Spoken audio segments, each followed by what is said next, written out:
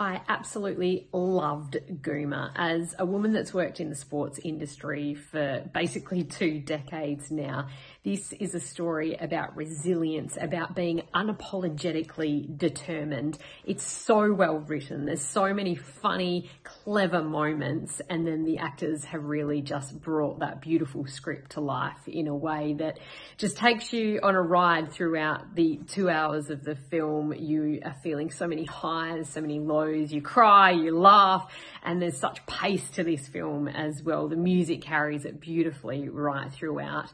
I know I'm a little bit biased because I play a small role at the end, but I've just got to say I enjoyed every single second.